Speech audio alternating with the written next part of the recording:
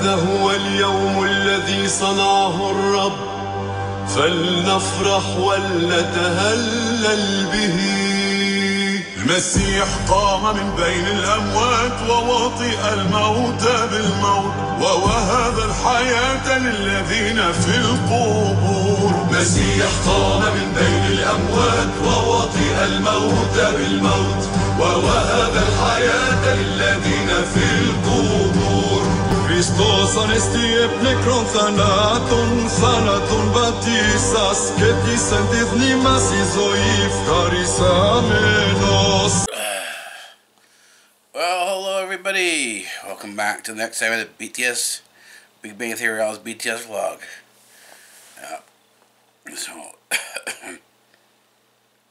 Christos Anesti, Messiah Ham, and Christ is risen. It may give you a time and date stamp. And we're still here. And there goes our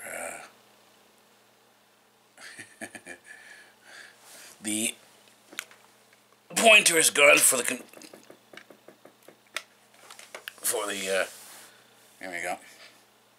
Brought it back. Sometimes the mouse disconnects, so I don't know why it happened, but this does. Anyways, the time and date stamp. It is 3 hours and 48 minutes into the day of Friday, May 20th, 2016.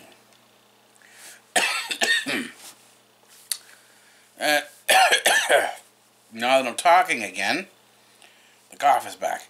It was fine up until just a few minutes ago, and then as I started talking, the cough came back. I did what I said I was going to do, is take some time off. So there hasn't been much of anything going on here except for sleeping, and now it's about 4 o'clock in the morning, because it's 3:49, right? 3:49, 3 hours and 49 minutes, or 3:49 on yeah, it's Friday, May 20th. So it's late night. It's, well, not night. It's night because there's no sun up. But I'm awake. Had some of my milk tea.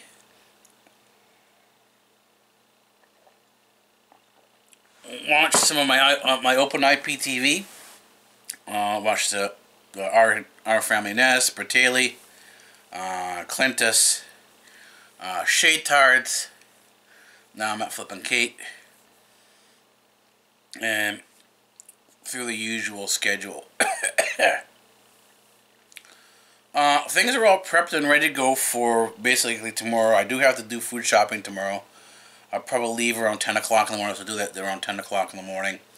And when I get back, if I see if I can take 2 hours, so if I leave at 10 o'clock in the morning, get back around noon, within 2 hours, probably 2 o'clock in the afternoon, that's when the adrenaline will sort of kick off. We'll be completely off at that time, and I'll need to go back to bed to sort of deal with the fatigue issues that come after the 2-hour hike. No, well, probably more likely than not take you with me. I don't know what we're going to discuss at this particular point in time. It's there's a number of things on the that I have on the schedule to sort of think about and to run through. And I'm going to be working. I'm already working in a notebook, but I'm considering a second aspect of the notebook, sort of a second level. I still haven't finalized how I want to approach it yet, but I'm still thinking about it anyway. So that does take. I mean, this channel, I don't blow things up. I'm not your typical guy. Channel, and this is what research is like. Research is not for everybody. It's not always swashbuckling or going up to the edges of the universe and trying to find out. You know, it's not like Star Trek. It's not like Star Wars. It's not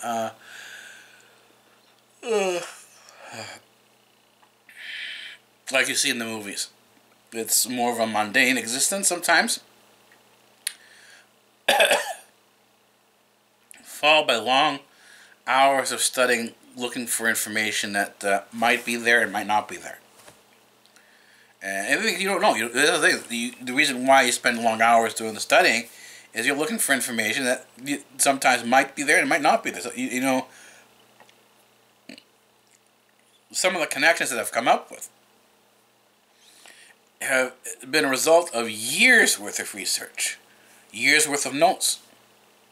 And sometimes the gap between understanding one point and another point can be years as well. It could be, it's not simple, oh, I'll understand one thing this week and the next week something else pops up and, you know, you move your stick forward. Sometimes getting certain points takes a while. And this is where you do have to be patient. This is where you have to sort of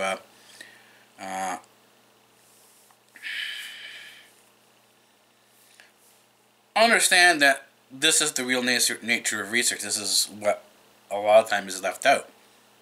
So, and that means also tomorrow as well, the mundane has to be done. That means I probably have to do some house cleaning. Clean the office, clean the different parts of the facility. And that way, for Sunday, Monday, get ready to do and work on the music studio.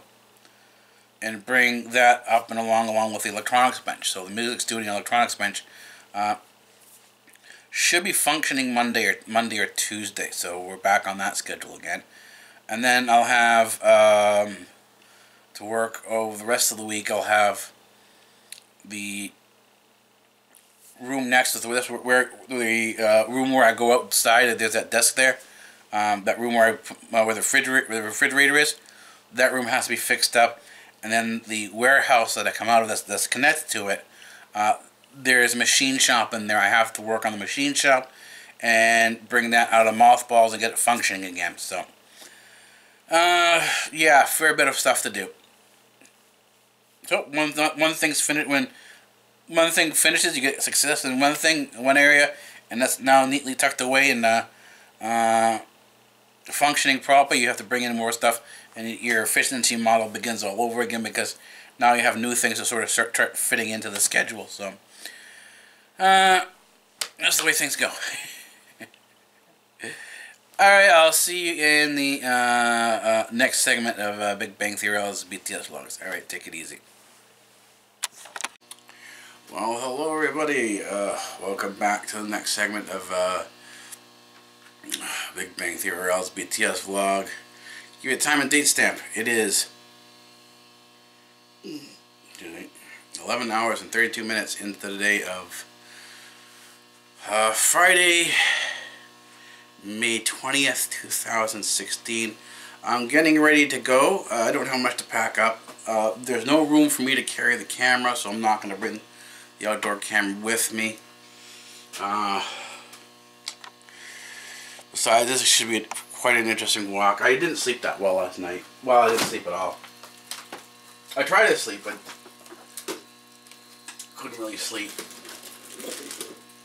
Don't know exactly why, but the result is no sleep, so I'm walking, go food shopping for 2 hours on little or no sleep.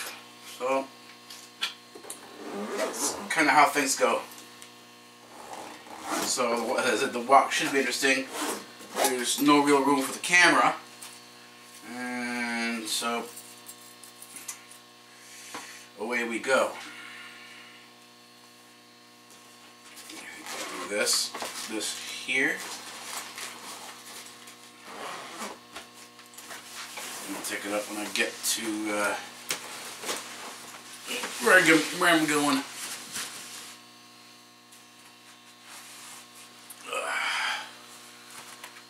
Yeah.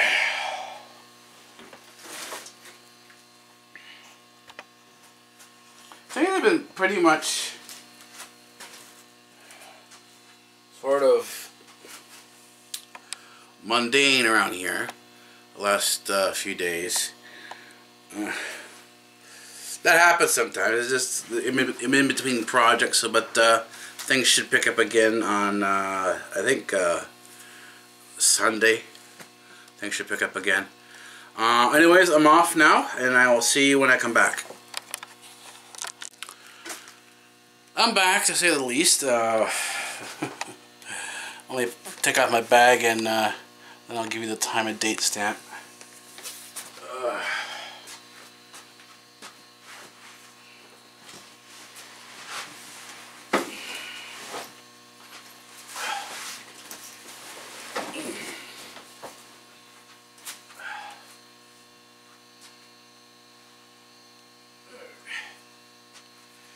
It is just about, well, it's at 13 hours into the day of Friday, May 20th, 2016. Yeah.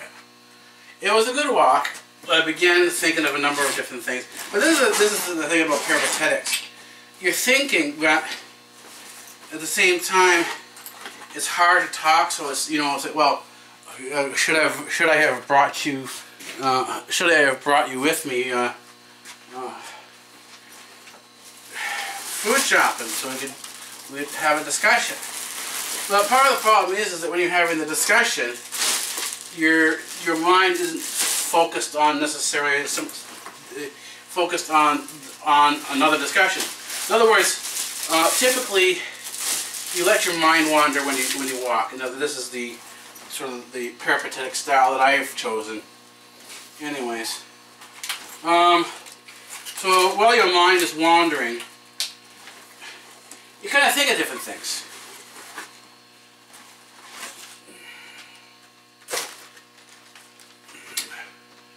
And it's this thinking that in many ways can't actually describe, because it is thought as you do it. So you're not going to be able to hear my thoughts as I'm walking.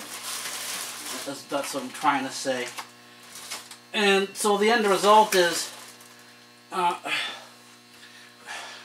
from the viewer's perspective, the end result is, oh yeah, he's just, like, you know, in his mind. So there's no discussion going on, it's just all quiet. But I was thinking, and realized that it's time to move on from atheism to agnosticism. Now, why am I saying that? Well, because if the fundamentals of physics, you know, Newton's three laws of motion that we call kinematics, if this gives you the definition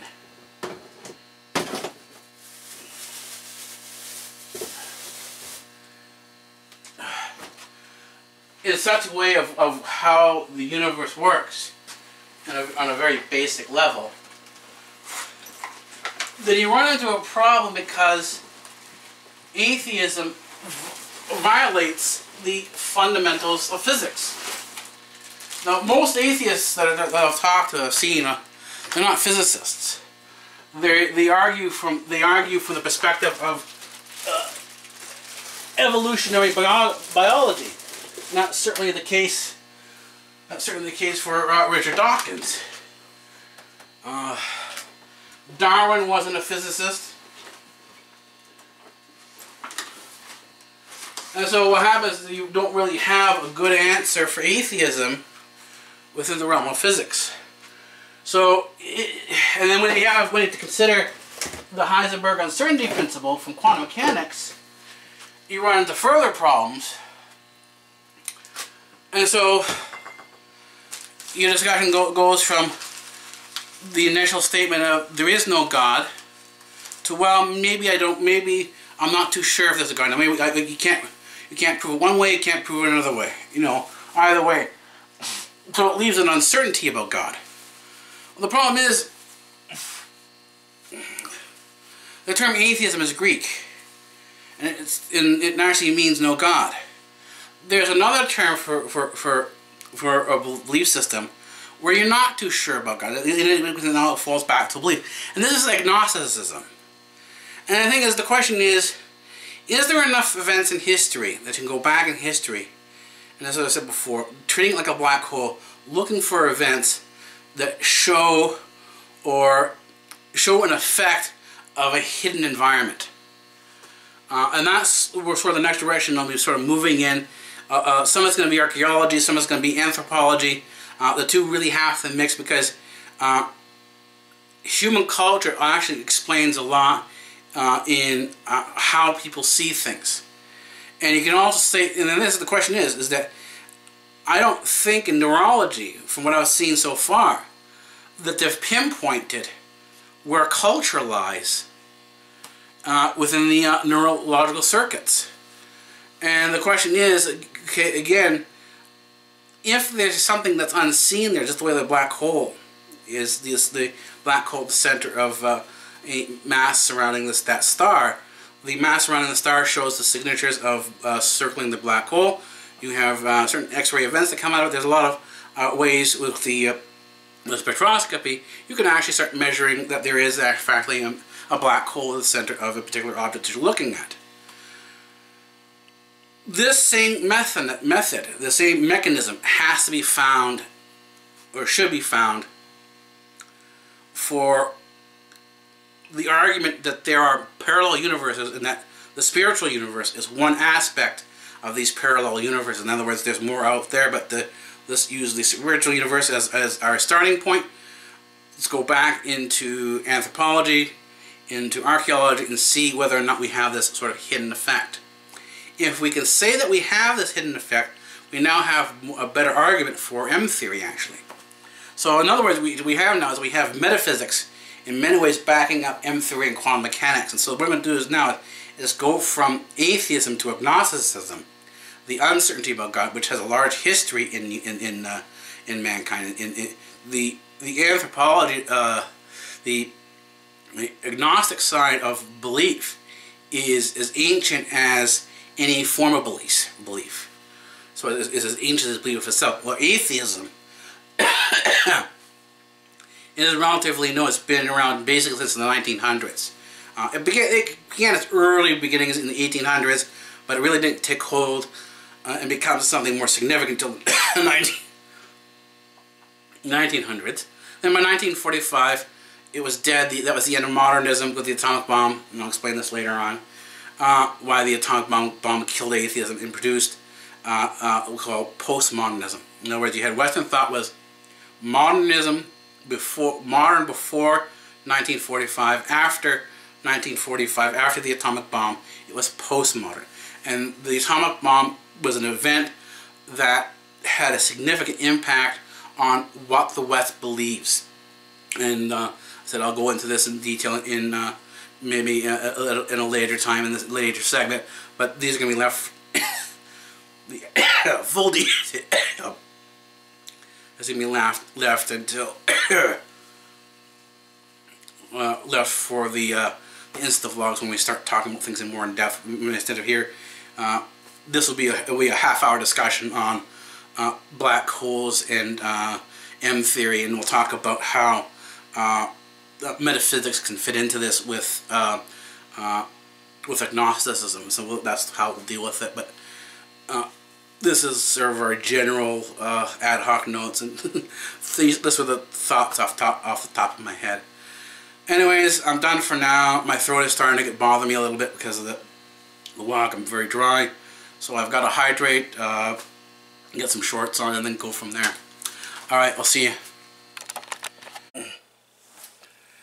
Oh, hello everybody. Welcome back to Big Bang Theory's BTSvlog. Let me give you a time and date stamp. It is 2 hours and 16 minutes into the day of Saturday, May 21st, 2016. Yep. There's a sentiment that says there's no time like the present. I was wondering when to do this, to do it now or wait till the end of what I have to do. And so I decided to do it now. Right? There's no time like the present. So, today's been a bit, well, I went to food shopping. I'm now having my, I got something to eat. I'm having some milk tea right now. That's my standard milk tea.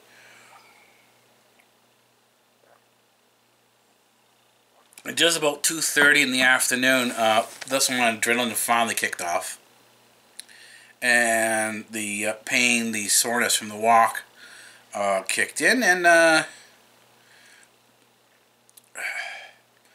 fatigue was such that I ended up going to bed. but it wasn't too long. It was like about a 5-hour sleep. It wasn't bad. So about 7:30 I got up, started shuffling around, did some picking up, pushed the vlogs out.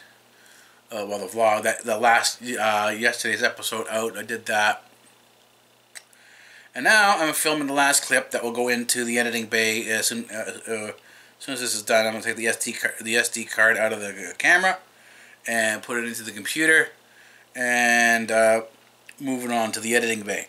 So hopefully I'll have enough footage to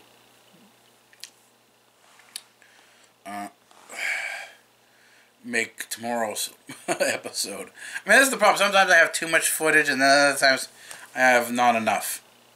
So I gotta try. I'm sort of getting it, but sometimes I'm a little late, or things are delayed, or you know, the usual. So we're now moving. The last discussion was about a little bit about atheism. And I feel that it's now time to sort of move past atheism into agnosticism. And so we are going to talk a little bit more about atheism as we move into agnosticism. And it's simply because of the way the terms are defined. Atheism says that there is no God, and then it's an absolute statement. It's your finalized statement, so that there is no God. That's what atheism is. But if you're not sure about this, if Heisenberg uncertainty principle throws a monkey wrench into that, and this is the case with the Higgs boson. If the Heisenberg uncertainty principle wasn't around, let's say they had defeated it, and this is what the whole purpose of looking for the Higgs boson, the whole point of the Higgs boson experiment wasn't necessarily to find the Higgs boson, but to show that the mathematics they had, the understanding in physics, was sufficient that they could predict where the Higgs boson would be. Problem is, when they did the work, they were off by 50%. Their equations were off by 50%. They had to do a lot of readjusting, a lot of recalculating in order. In other words, it wasn't there exactly bang on. It wasn't, you look here and here's the Higgs boson. They took a long time to really sort of find it. They found it. At least some of them, they think that's the Higgs boson. Now named it the Higgs boson, but it wasn't the original. It's not the original equation that they thought it was going to be. Now, had it been the original equation, they found it rather easily, then you could say, okay, the Heisenberg uncertainty principle is now gone. They've have enough knowledge that you don't need the Heisenberg uncertainty principle anymore. In other words, knowledge is no longer asymptotic. You can now start stating there is fact. But because they weren't able to do this, the Heisenberg uncertainty principle is still around. You cannot state for an absolute fact there is no God. You can not only state it in the proper quantum mechanics. You can only state that there is probably no God, or you can only give a probability for the existence of God. But as I say, you go down and you look at Newton's laws of motion and understand that not having a God, and this is not stating that God is a prime mover. In other words, we're not arguing about the definition of God, what God actually is. We're simply stating at this from the physics point of view that is there a God left undefined. And the thing is, if there isn't a God at the beginning of the universe, even to get things started, then the Newton's laws of physics, Newton's laws of motion are violated. There isn't a conservation of mass, conservation of energy paradigm in the universe, and there is. We see this particularly, that there is this sort of this paradigm. We do see this balance, and even through into quantum mechanics, into relativity, relativistic physics. that the conservation of mass and conservation of energy are still there. In other words, Newton's laws project forward into quantum mechanics. The difference between classical mechanics and quantum mechanics, classical mechanics being Newtonian mechanics, and quantum mechanics being sort of Einstein and beyond. Classical mechanics don't exist. Doesn't have a. They're not probabilistic. They are exact. It's only the quantum physics, the quantum logic, if you will, brings you into this probabilistic universe. In other words, you cannot state things in quantum mechanics and quantum logic with an absolute certainty. You can only say that you have an understanding of something, and that absolute knowledge is asymptotic, so you never reach it. You reach it in a limit, and this is where you get into calculus, because the fundamentals of calculus is limits, derivatives, and integrals. And ironically enough, this is exactly how you describe knowledge in quantum mechanics. It's asymptotic. It's in the limit. And this is why I talk about quantum God, because the definition of God that I have meets up with this quantum definition that God is not absolutely known, but is approached. The knowledge of God is approached in the limit. In other words, it has that same quantum logic that you would have in quantum physics and in quantum mechanics. You have this for this definition of God, and ironically enough, it doesn't come out in the modern texts. It comes up in the ancient texts. As you sit down, you start doing your reading, and you're doing some of your translation from some of these ancient texts. This is where you find this, and I will be going on and sort of describing this in a more significant manner than I have done so far. And I think this will sort of take us from the atheism point to the agnostic point, saying, okay,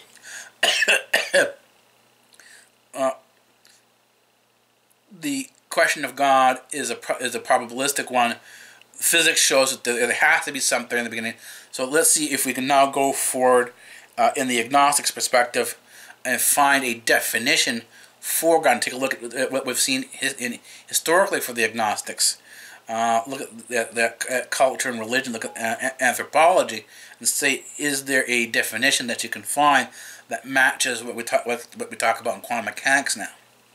I say I've found one, but now, sort of, when you're doing the presentation, we're sort of taking a relook. We're re-looking at this question again, and presenting a presentation on this fundamental question. So, I said we're moving from atheism to agnosticism. That's where we're going to go next, particularly in our peripatetics. And this will be coming up in the BAS-Vlogs. This is the Byzantine Antiquity Studies vlog. This is where we look at anthropology. This is where we look at archaeology and all those wonderful things. So, I will see you in the next segment of Big Bang Theory's BTSvlog. It's just about 2:30 now, and I gotta finish up. I gotta put things on because I have to be up and out of my place. So I'll be vlogging on the road tomorrow by about 8:30 in the morning. So I will see you tomorrow on the road.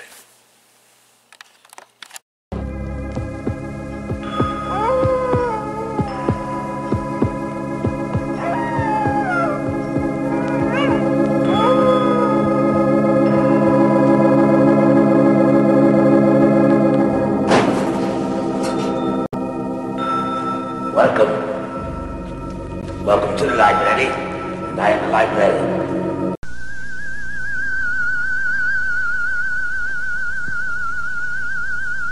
I am the professor. And professor of what? Professor of physics. Oh, say, can you see by the dawn's early light? Free speech rules here at Democratic Earth.